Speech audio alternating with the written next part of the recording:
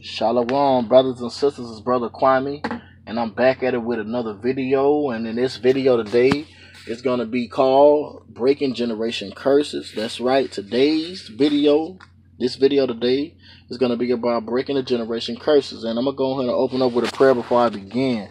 Father, in the mighty name of Jesus Christ, I decrease myself and crucify myself, that you may increase, Lord God. Ask for your mighty word and your mighty spirit to come manifest on this video, manifest on me, Brother Kwame. Let it be all of you and none of me. My Heavenly Father, Lord God, I just thank you so much for opening up my eyes today, my Father God, Lord. Continue to keep me awoke, spiritual conscious, Lord God. Heavenly Father, Lord God, I just thank you, Lord God, for what you are doing and what you are about to do, Lord God. I thank you for just revealing your spirit to me, Lord God, and allowing me to see the deeper things. And I just welcome you in, Lord God.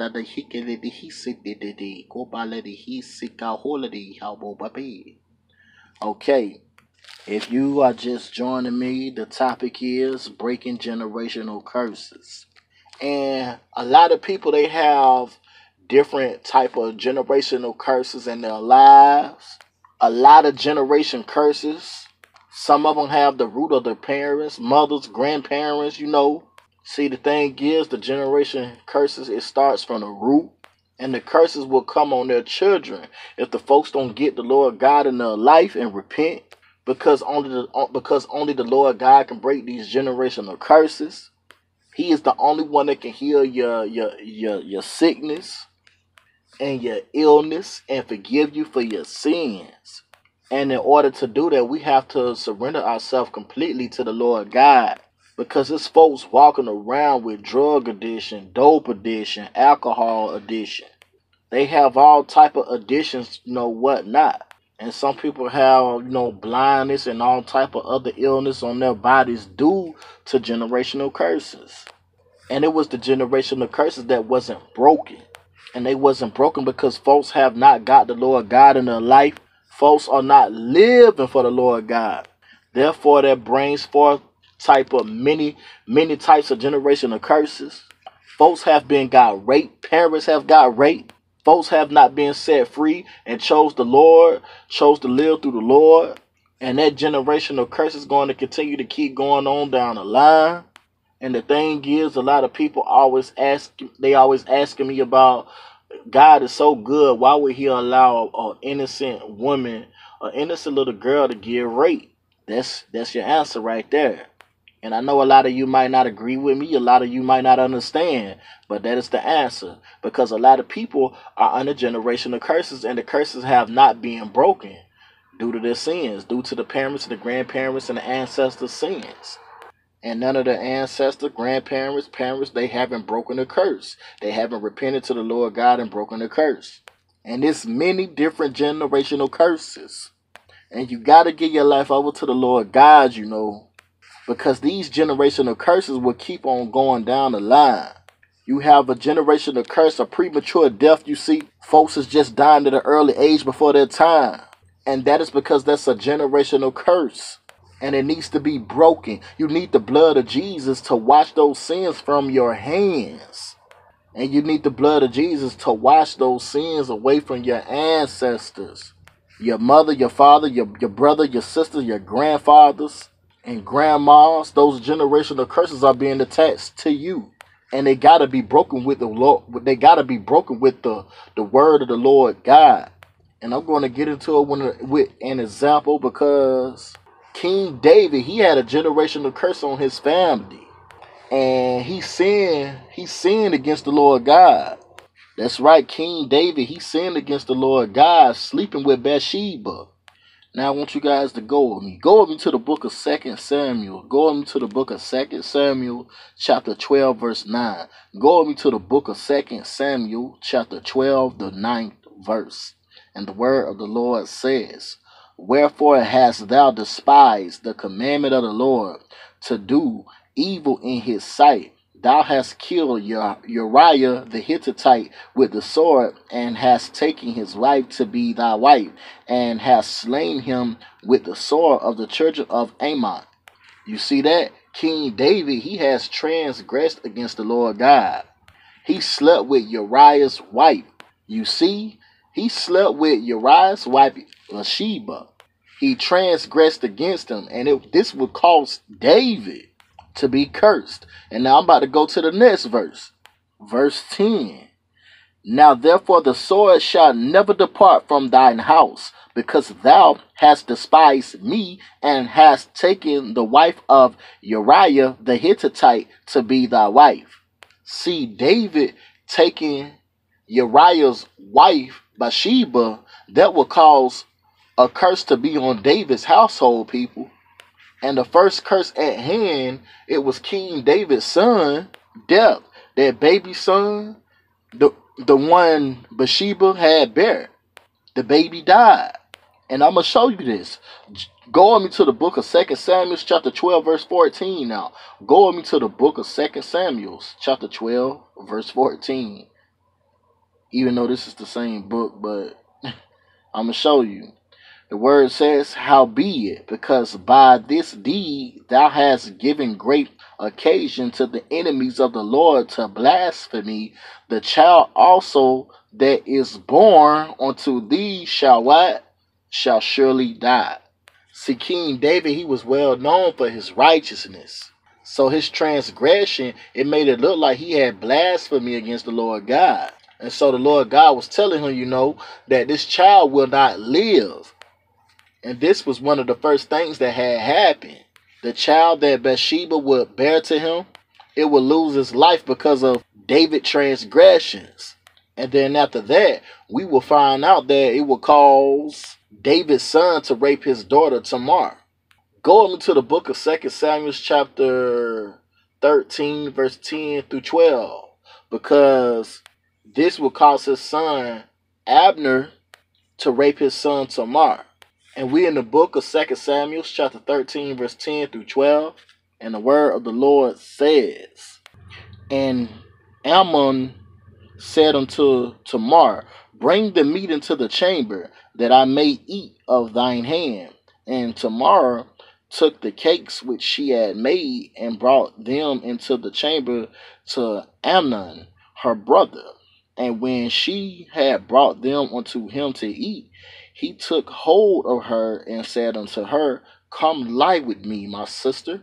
And she answered him, nay, my brother, do not force me, for no such thing ought to be done in Israel. Do not thou this folly. See, this would cause David's son Amnon to sleep with David's daughter Tamar. You know, these were both of his kids, Amnon and Tamar. David's son would rape his daughter Tamar. And this is because David had transgressed against the Lord God. God told him in First Samuel 12 verse 10, the sword would be upon his household because he did what he did. And not only this, it would also cause Solomon, another son of King David, to do some things, you know. God told him to not go after those women, and he did it anyway. And I'm going to show you this with the word. Go with me to the book of 1 Kings chapter 11 verse 1. We about to show you what King Solomon did, because he transgressed against the Lord God as well too.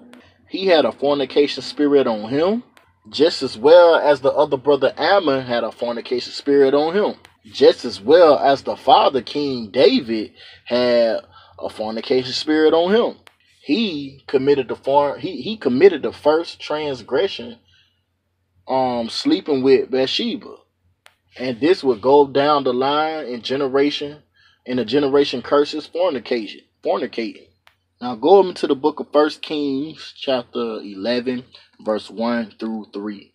And the word of the Lord says, but King Solomon loved many strange women, together with the daughter of Pharaoh, women of the Moabites, Ammonites, and Edomites, Zidonians, and Hittites of the nations, concerning which the Lord said unto the children of Israel, ye shall not go in to them, neither shall they come in unto you, for surely they will turn away your heart after their gods. Solomon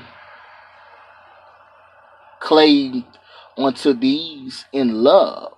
Solomon clave unto these in love.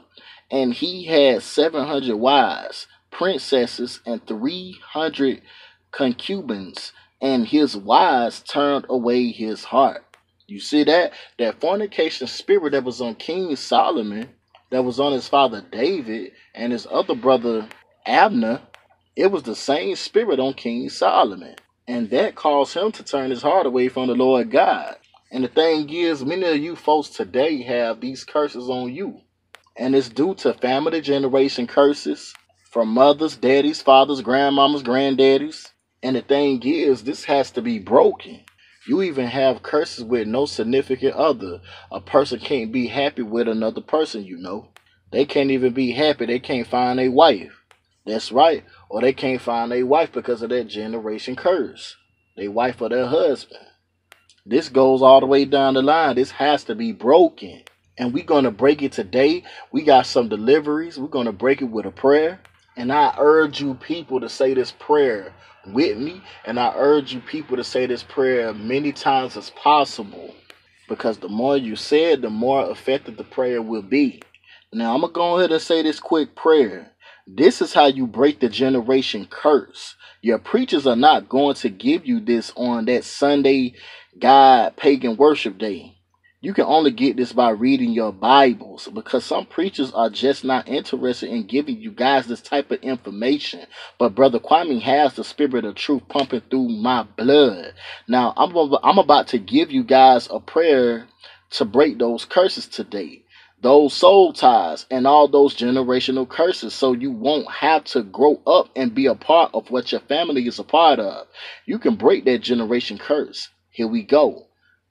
Father, in the mighty name of Jesus Christ, I renounce all of cult practices, and Satan will be dismissed today.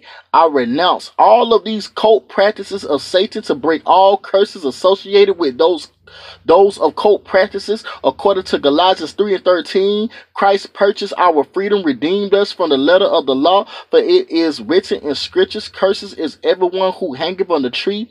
Deuteronomy 21:23, I confess and I repent all sins listed in Deuteronomy 27:28, and break the curses associated with these sins in Jesus Christ's name. I confess and repent of my iniquity and my father's iniquity. According to Leviticus 26:40, I break the curses associated with these iniquity in Jesus Christ's name. I break and loosen myself from all evil soul ties. My mother, my father, my sister, spouses, former sex partners, pastors, churches, friends, co-workers, and grandparents. In the name of Jesus Christ, I forgive my mother, my father, my sister, and everyone else who's ever hurt me, including all whites, blacks, Indians, co-workers, etc. I pray Matthew 6:15, Matthew 18:21, Matthew 22:35, and Luke 11:4. In the mighty name of Jesus Christ, we pray, Father God, Lord. Heavenly Father, Lord God, I ask you to loose me from every generational curse.